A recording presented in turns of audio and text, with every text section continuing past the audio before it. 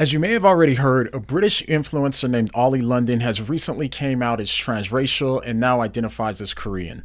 Hey guys, I just want to take this chance to, come out today.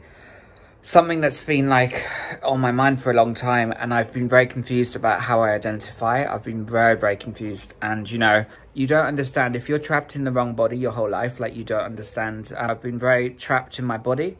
So I am going to come out today and say that I've been transitioning. I've been very unhappy with who I am deep down for the last 8 years, and I've had 18 plastic surgeries now. And I'm feeling really good.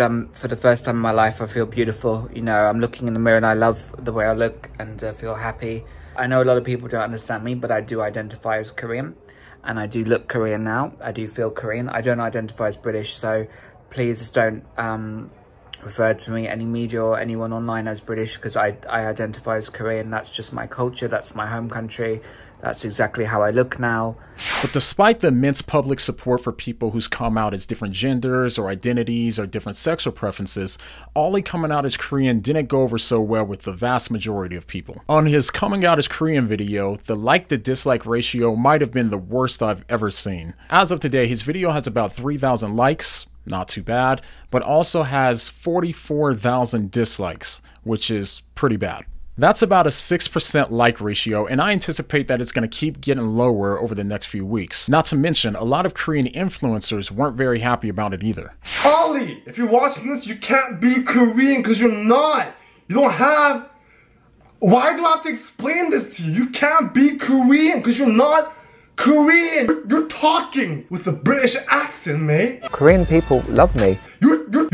Now, you may be wondering why someone like Demi Lovato or Bruce Jenner can come out as non-binary or transgender and receive the utmost praise and applause from culture, but when Oli London came out as transracial, it was met with hate and disdain, and a near virtual rejection from culture. After all, the lines of reasoning that Oli used when coming out was nearly identical to the lines of reasoning used by Demi, Bruce, and the countless others who were given praise and support for coming out. So why was Oli met with so much rejection and disdain? You are lying to me right now. Maybe you're lying to yourself.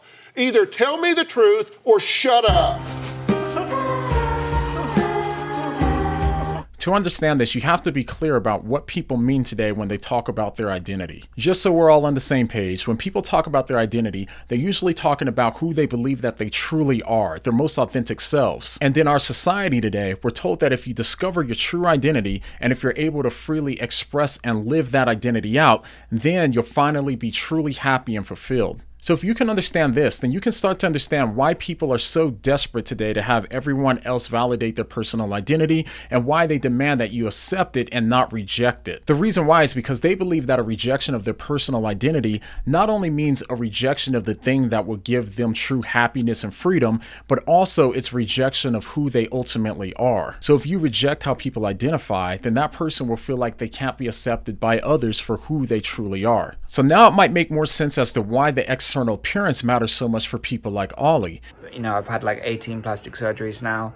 It's a way to get others to realize who people like Oli believe that they truly are, and it's also a way for them to feel accepted for what they believe is their most authentic selves. But with such a strong and important need to be accepted by others, also comes a fear of being rejected by others. This is why on the one hand, you see Oli put himself out there and he makes himself vulnerable to hear what people have to say about it, but at the same time, he begs for people not to comment negatively about it. So I just want people to please be respectful in the comments, please be respectful online.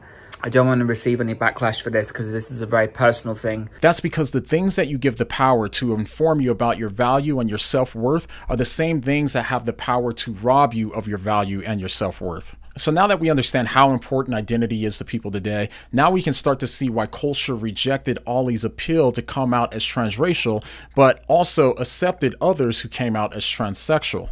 To put it simply, the reason why is because people don't typically find their personal identity in being straight, so culture sees it as non-threatening when people come out as gay, for example. A person coming out as gay or trans isn't understood in culture to be something that tramples on anyone else's identity. But when it comes to the race of a minority group, it's a different story, since a lot of minorities do find their identity in their race, and they are identified by their race. That's why Oli coming out as Korean is seen as a threat to the personal identities of Koreans Korean people. You can't be Korean because you're not. People understood Oli to be infringing on the identity of a minority group and therefore denying others of their identity, which is understood today to be one of the worst things that you can possibly do. Now, I sympathize with people like Oli who do have these sorts of identity issues, and I also sympathize with them because what's accepted today might be rejected a year from now, and if we're desperate to get others to recognize and affirm those identities, we'll always be putting ourselves at risk of being rejected by others, essentially making us insecure and vulnerable to what others think.